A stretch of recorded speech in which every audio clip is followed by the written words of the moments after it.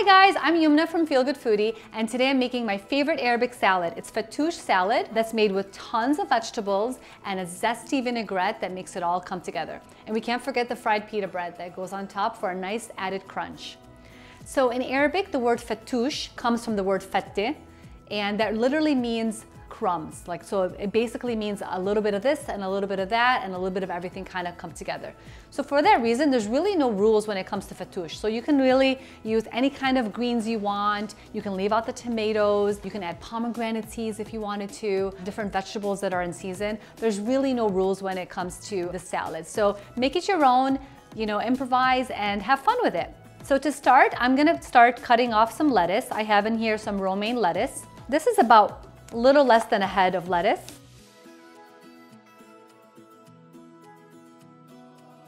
Next, I have 1 tomato. Use nice big chunks. And I'll place those tomatoes right in the salad bowl. I'll place that right in there. It's a big tomato. All right, third, I'm gonna add some Persian cucumbers to it. I like using these cucumbers versus the English cucumbers because they're smaller, so you'll find that there's more taste to them as opposed to the bigger English cucumbers. They have more of a watery taste. This has a lot more flavor and it's really wonderful in the salad. And to cut them, I like cutting them together.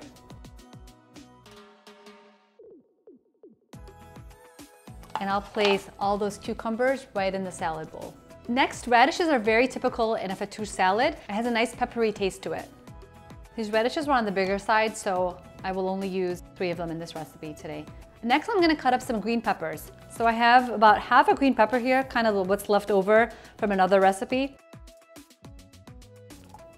And with all of these, there's really no measurements. You can kind of do as much or as little as you like. Okay, next is the green onions. I'm gonna use about 2 green onions for this.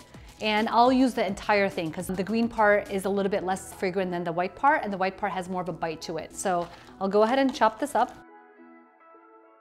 So we'll take the green onions and also place it here. We're getting a nice full bowl of ingredients now.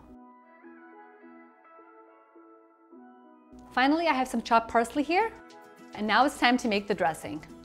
I have in here about 2 tablespoons of lemon juice. And to that, I'm gonna add 3 tablespoons of olive oil.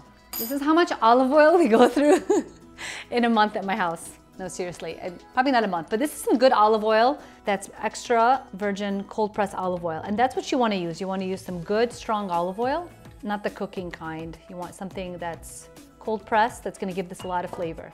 So I'll add about 3 tablespoons in here. Next, I have 2 cloves of garlic that's already been minced, and I'll go ahead and add that to the dressing. Next, I'm gonna add some sumac and some dried mint. You can also use fresh mint if you'd like.